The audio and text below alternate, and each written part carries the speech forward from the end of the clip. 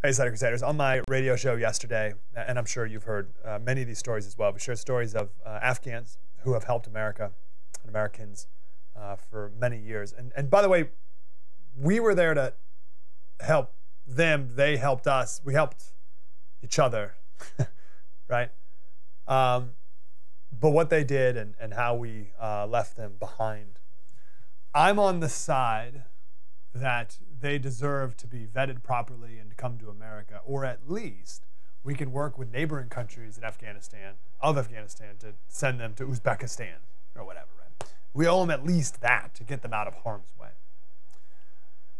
But from their perspective, it's just betrayal. The Afghans were betrayed, and betrayal is the worst thing there is. It's the lowest pit of hell in Dante's Inferno. And the stories are horrific now. And because of Biden's bumbling exit, there's only one way out. It's the airport. And we're bragging, I guess, now that we control the airport, but the Taliban controls every way to get to the airport. The State Department sent out this memo saying, hey, if you have a ticket or whatever, you have a visa and you can go get to the airport. But then the last line of the memo is like, oh, by the way, good luck.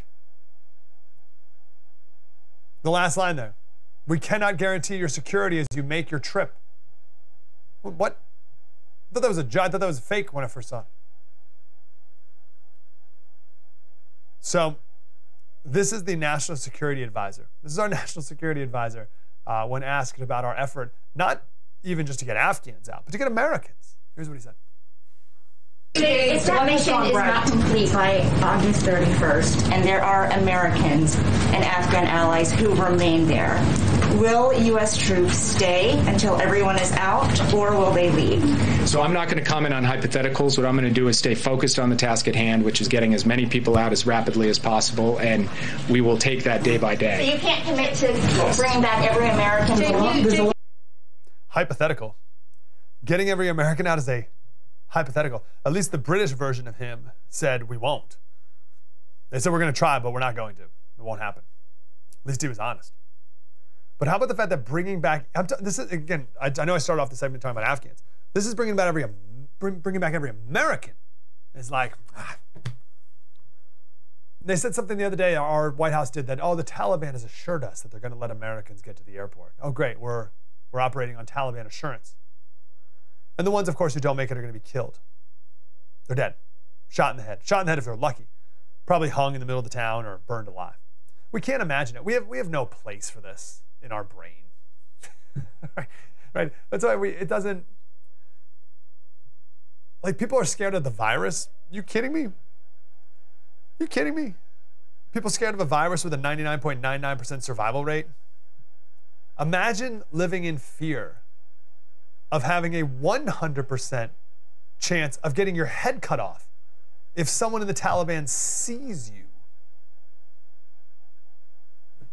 We're not even close. We're not like light years away from understanding that fear and that terror that would grip you and that desperation that you would have. No one is any close to any idea close to what that's like. I want to share this here in a tweet I saw that just has too much snark for me to even handle. This first tweet, it was in response to this tweet. This tweet is from a woman. She is a National Security Fellow at the Institute for the Study of War. She's an Associate Fellow at the International Center for the Study of Radicalization. And she's a Visiting Fellow at the National Security Institute. So she's a Senior Fellow, an Associate Fellow, and a Visiting Fellow. And listen, I'm sure she's a very nice person. And after perusing her Twitter, her and I probably agree on lots of different things. And this is not an attack on her. It's an attack on her profession. And in this tweet, I don't think she's talking about veterans either. Of course, veterans have a lot of pain. We talked about that on the radio show as well. I think she's talking to her fellow National Security Fellows and Visiting Fellows and Senior Fellows and Associate Fellows. Here's what she said. She said, it's a very dark day in Afghanistan. Take care of yourself. Not veterans, not people in Afghanistan, people in D.C. It might require avoiding the news. Even that can be excruciating, I know. We can and should bear witness. But it does not require self-harm. Triggering PTSD symptoms or new trauma does not help the Afghans. What? And someone wrote back, yes, with the chaos engulfing the people of Afghanistan, I too would like to extend my warmest and most heartfelt well wishes to the senior fellows and visiting scholars who are suffering through this very difficult time. No one on earth can imagine what you must be going through, but you are seen. Dripping with sarcasm, I hope that comes through. This woman's experienced nothing. Again, I want to pick on her.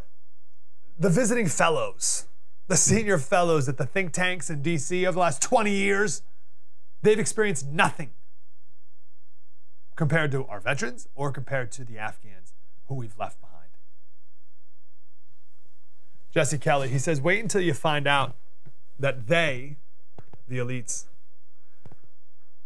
they're not embarrassed by anything.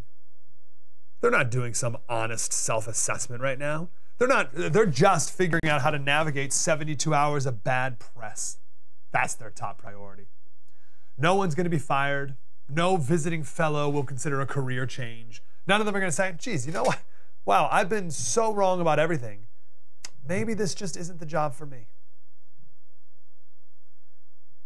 No general will step down. Nothing will change. Just people will talk about their mental health and then get a paycheck in the mail on Friday. They'll be fine. And we'll still go nation build again. And we won't learn a single lesson from this. The elites won't because they paid no price. They pretend to pay a price. And that's what that tweet was. They pretend to pay a price. Talk about how excruciating this is to watch. Not to live, to watch. That's the key.